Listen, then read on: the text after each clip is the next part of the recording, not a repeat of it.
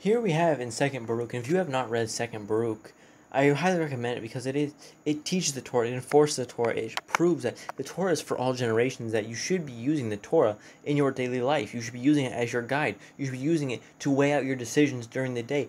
Is it of the Torah? Is it not of the Torah? If you have something important that has to be in your life and you have to make the decision, does it weigh against the Torah? Does it not weigh against the Torah? These are the things you need to do. And here in Second Baruch 44, Verse 3, it says, "But withdraw ye not from the way of the Torah, but guard and admonish the people which remain, lest they withdraw from the commandments of Elohim."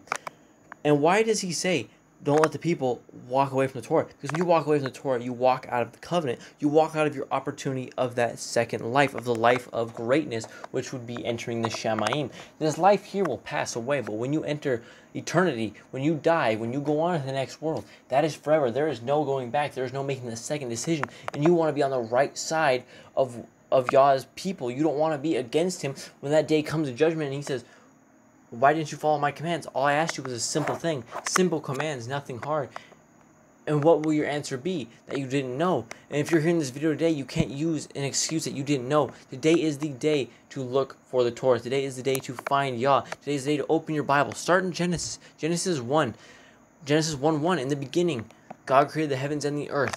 That is where you begin. That is your beginning of the Torah. Read it from front to back. Read it over and over and over and over again until you understand the Torah, understand the law, understand the nature of our Creator, because He wants us to keep the Torah. He wants to see us in eternal life. He does not want to see us suffering and in pain, but we only have to do simple things. We are given a choice of free will, but we are also given a decision to make. There's going to be consequences, and there is going to be blessings that come with these things. So keep the Torah, keep the faith, and keep reading your Bibles.